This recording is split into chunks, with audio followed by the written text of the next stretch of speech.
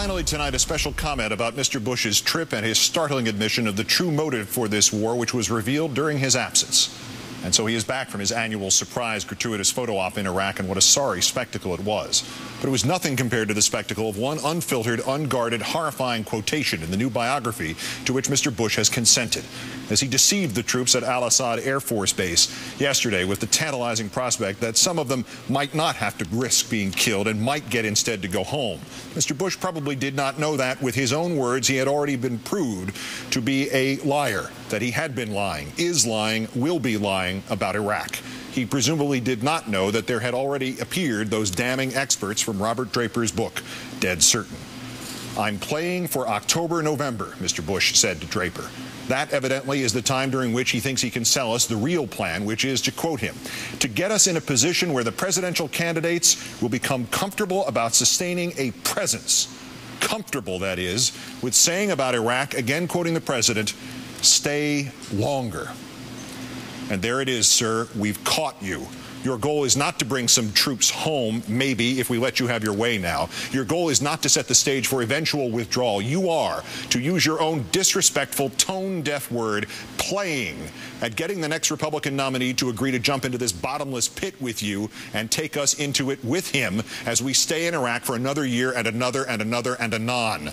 Everything you said about Iraq yesterday and everything you will say is a deception for the purpose of this one cynical, unacceptable, brutal goal, perpetuating this war indefinitely. War today, war tomorrow, war forever. And you are playing at it. Playing! A man with any self-respect, having inadvertently revealed such an evil secret, would have already resigned and fled the country. You have no remaining credibility about Iraq, sir. And yet yesterday at Al-Assad, Mr. Bush kept playing, and this time using the second of his two faces. The president told reporters, quote, "They, General Petraeus and Ambassador Crocker, tell me if the kind of success we are now seeing continues, it will be possible to maintain the same level of security with fewer American forces." And so Mr. Bush got his fraudulent headlines today. Bush may bring some troops home, while the reality is, we know from what he told Draper, that the president's true hope is that they will not come home, but that they will stay there, because he is keeping them there now in hope that those from his political party fighting to succeed him will prolong this unendurable disaster into the next decade. But to a country dying of thirst, the president seemed to vaguely promise a drink from a full canteen, a promise predicated on the assumption that he is not lying. Yet you are lying, Mr. Bush, again. But now we know why. You gave away more of yourself than you knew in that Draper book, and you gave away still more on the arduous trip back out of Iraq. Hours in the air without so much as a single vacation. If you look at my comments over the past 8 months, you told reporters, it's gone from a security situation in the sense that we're either going to get out and there will be chaos or more troops. Now the situation has changed where I am able to speculate on the hypothetical. Mr. Bush, the only hypothetical here is that you are not now holding our troops hostage. You have no intention of withdrawing them. But that doesn't mean you can't pretend you're thinking about it, does it? That is your genius, sir, as you see it anyway. You can deduce what we want, we the people, remember us? And then use it against us. You can hold that canteen up and promise it to the parched nation. And the untold number of Americans whose lives have not been directly blighted by Iraq, or who do not realize that their safety has been reduced and not increased by Iraq, they will get the bullet points. Bush is thinking about bringing some troops home. Bush even went to Iraq. You can fool some of the people all the time, can't you, Mr. Bush? You are playing us.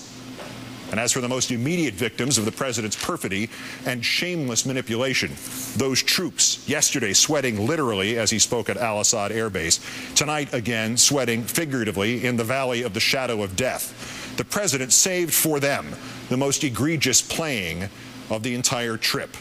I want to tell you this about my decision about troop levels. Those decisions will be based on a calm assessment by our military commanders on the conditions on the ground, not a nervous reaction by Washington politicians to poll results in the media. One must compliment Mr. Bush's writer.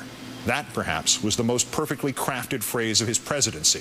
For depraved indifference to democracy, for the craven projection of political motives onto those trying to save lives and save a nation, for a dismissal of the value of the polls and the importance of the media, for a summary of all he does not hold dear about this nation or its people. Nothing could top that. As if, sir, you listened to all the calm assessments of our military commanders, rather than firing the ones who dared say the emperor has no clothes and the president no judgment. As if, sir, your entire presidency was not a nervous reaction, and you yourself nothing but a Washington politician. As if, sir, the media does not largely divide into those parts your minions are playing and those others who unthinkingly and uncritically serve as your echo chamber at a time when the nation's future may depend on the airing of dissent. And as if, sir, those polls were not so overwhelming and not so clearly reflective of the nation's agony and the nation's insistence. But this president has ceased to listen. This president has decided that night is day and death is life, and enraging the world against us is safety. And this laziest of presidents actually interrupted his precious time off to fly to Iraq to play at a photo opportunity with soldiers, some of whom will, on his orders, be killed before the year, maybe before the month is out. Just over 500 days remain in this presidency. Consider the dead who have piled up on the battlefield in these last 500 days. Consider the singular fraudulence of this president's trip to Iraq yesterday, and the singular fraudulence of the selling of the Petraeus report in these last 500 days. Consider how this president has torn away at the fabric of this nation in a manner of which terrorists can only dream in these last 500 days. And consider again how this president has spoken to that biographer, that he is playing for October, November, that the goal in Iraq is to get us in a position where the presidential candidates will be comfortable about sustaining a presence. And consider how this revelation contradicts every other rationale he has offered in these last 500 days.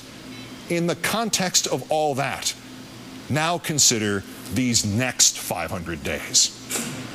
Mr. Bush, our presence in Iraq must end, even if it means your resignation, even if it means your impeachment, even if it means a different Republican to serve out your term, even if it means a Democratic Congress and those true patriots among the Republicans standing up and denying you another penny for Iraq, other than for the safety and safe conduct home of our troops. This country cannot run the risk of what you can still do to this country in the next 500 days, not while you, sir, are playing. Good night and good luck.